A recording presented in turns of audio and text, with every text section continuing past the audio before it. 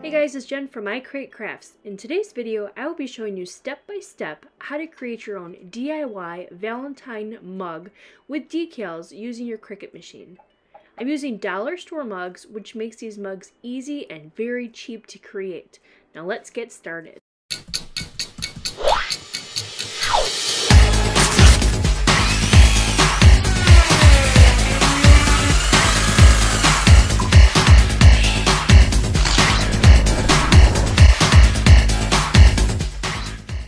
Alright, so I'm starting in Design Space and I pulled up these images already.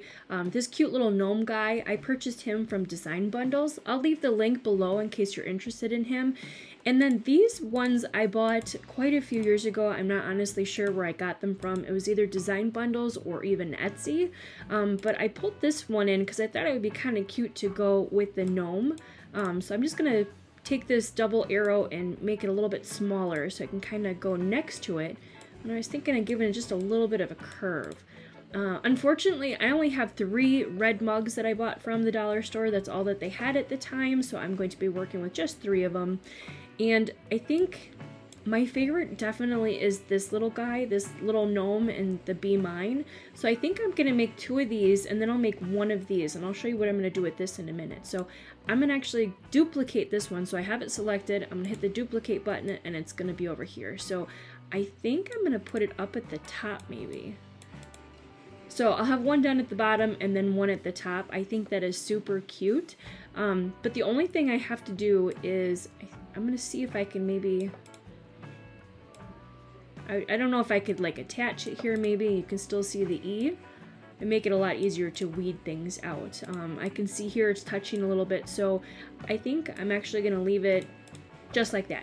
So the next thing you want to do is you can change the color, obviously. I think since my mugs are red, I think I might keep 1 black and then I might do 1 a white color. But the next thing I'm going to do is select both images, the Be Mine and the gnome, and I'm going to weld it. And the reason I welded it instead of attached is because if you've ever cut anything out that was attached like this and it wasn't welded, you will see the little cut marks in between each one of these pieces. So your best bet is to weld it. So I'm going to go ahead and do this one too right away just in case I forget to do it later. So I have both images selected.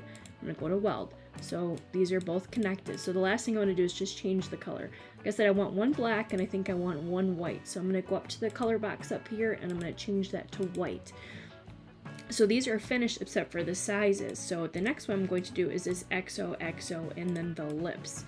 So these are 2 separate ones, but I'm like, this is really cute, but it needs something else. So I went and I found these lips in my uploaded section. So I'm going to put these together. And I was thinking on maybe turning them a little bit. So with them both selected, I'm just going to give it a little bit of a curve. And I think I might shrink these up a little bit. You don't need that big of lips, right? So I'm going to put this there. My only concern is the little lines in between here of trying to weed those out. So I'm trying to make it so it's just a little bit bigger, that it might be a little bit easier for me to weed out. So I'm going to turn this maybe a little bit more, but I definitely like these. This guy, like I said, I'm not exactly sure where I got it. Maybe Design Bundles a year ago or so. So I'm in love with these 3. I'm actually going to delete this one because I'm not going to worry about that one. Okay, so the last thing for this is I want the X's and the X's and the lips to be the same color. So to do that, you can tell that this is already all attached together. I'm going to go up to the ungroup box up here. And I'm hit the ungroup button. So I'm going to take the 2 X's, I'm going to hold down the command button. So I have both X's here, and I'm going to change it to, let's see, I think this is the red color of the lips. So that should be the same. So it's going to cut out these 2 separately and then these 2 separately. I'm excited to see how that's going to turn out, like with the vinyl. Yeah, Emma said she wants to see how the lips are going to turn out.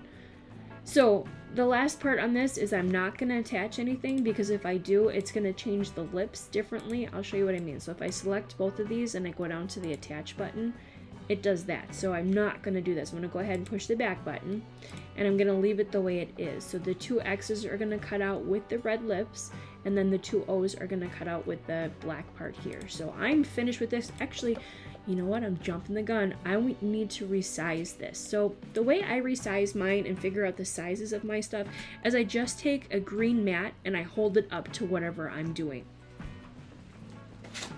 So I'm gonna grab my green mat right now while we're doing this, and I'm gonna hold it up to my mug and see how big I want it. And looking at my mug, unfortunately, it's not the same dimension going up and down. It's kind of smaller at the bottom and bigger at the top. So I'm just gonna actually hold my mat up to it, and it's about, let's see, almost a 4. So I'm gonna do 3.5 by 3.5 and see what that looks like. So with it selected, I'm going to go up to the unlock box up here and then just type in 3.5 by 3.5. And we'll see what that looks like. Oh, not too bad. That's pretty cute. So I'm going to do the same thing with this. Unlock it, 3.5 by 3.5. And then we're going to switch and do this one. So we're going to unlock it and then change it to 3.5 by the 3.5.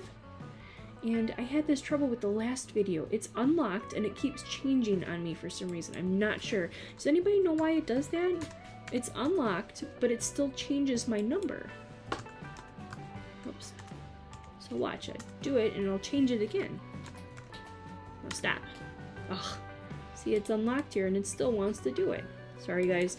Learn with me. Kind of tell me what I'm doing wrong if you guys know, but it's unlocked and it keeps changing. Here we go. Okay, finally. So this together is the 3.5 by 3.5. These are two set to the 3.5. By all means, please measure your mugs because your mugs might be different size than mine. So I wish I was able to buy more of these, but they only had the 3 at the dollar store, so I'm going to work with these 3. So this is finished. The only thing I have to do since I resized it, recolored it, is go to the Make It button. And then it's going to show me what the preview looks like, which is amazing. I love it. So here's the 2 O's that we were cutting out. I'm going to move this a little bit further away from each other that I can get my scissors in between here. And then here are my lips and my X and my O. So I'm going to give it a little bit of space in between. So I'm going to start with the white one. I'm going to go to the Continue button. And then it's going to ask me what material I want to set at. So I'm just using regular Oracle 651, the permanent vinyl. So these are my favorites that I had favorited. And I always use this stencil vinyl here. And I don't know, I think my blade is really dull. So I actually go to the pressure here and I do more because sometimes it doesn't cut all the way through to my vinyl. So you can either replace your blade or you can just try the pressure. For right now I'm just doing more pressure to see if that does it, which has been working for me. I'm just trying to troubleshoot things instead of going out and buying a new one. So I'm gonna cut this out, I'll weed it out, and then I'll show you the next step of putting it onto your mug. Alright guys, I made another boo-boo. I share my camera with my daughters. They have their own blog called Triplet Vlogs, and that was in slow-mo again, unfortunately, so everything that I was just taping, you guys did not see. So I started the XOXO on here, and I kind of went up higher for the X, down a little bit lower for the O, up high for the X, and down for the O. And I was going to wait to show you the mouth. So here's the mouthpiece, and for the red, I actually used the I used the glitter vinyl.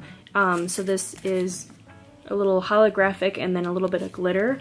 And then I also have this guy, the little gnome, and I have this part. So I was doing all of it in white, as you remember, but this white was really bad. I don't know what kind of vinyl I have for it, but I need to get rid of it. It was so hard to weed. So my Be Mine didn't cut out, so I cut this out in red as well. And then another thing that I was showing you guys in slow-mo was I did this one. So it's the Be Mine and the little gnome on it. So I'm going to show you how to do that again, but forgive me for that. I need to purchase my own camera, I guess. So I'm just taking a piece of transfer tape that I already had cut out, and I'm just going to put it on top of the lips here. And I'm going to use my squeegee and work really hard and push really hard on this to get the file off. And I always like to work upside down to make sure I get all the pieces off. And then I'm going to take the mouth and kind of line it up where I want it. So I'm going to put this kind of maybe on an angle a little bit. Doesn't have to be perfect because it's the way you want to do it. So there that one is. I'm just going to use my fingers and get the bubbles and stuff out of here. And then once you got it on, you just want to peel back your transfer tape slowly to make sure that nothing comes off. And one thing I did say when it was on slow-mo is wash your cups, your mugs first. I used some alcohol and some paper towel, and I wiped it really well to clean it, and I actually washed these in the dishwasher before I did this. So, oops, got a piece of transfer tape stuck there. So this one is finished, the XOXO. And then also this one, the Be Mine. I really do love this. I was kind of hesitant on doing black on red for Valentine's Day, but I actually really do like this one. So I just have one more left here. Here's the white guy, the white gnome with the Be Mine. So I'm just going to finish him really quick. So I'm going to take a piece of transfer tape and cut it off.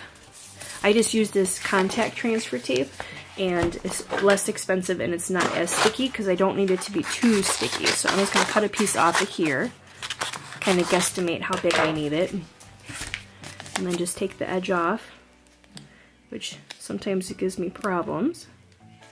There we go. Oops, thought I had it. There we go. And then, got some dog hair on here. Then you just want to take your transfer tape, put it over your file, use your squeegee really well, and make sure you get your file on there. Not only are you making your file go onto your transfer tape, but you're also making sure that you get any bubbles out. So go ahead and flip it over. I like to flip it upside down. See if any pieces come off. Perfect.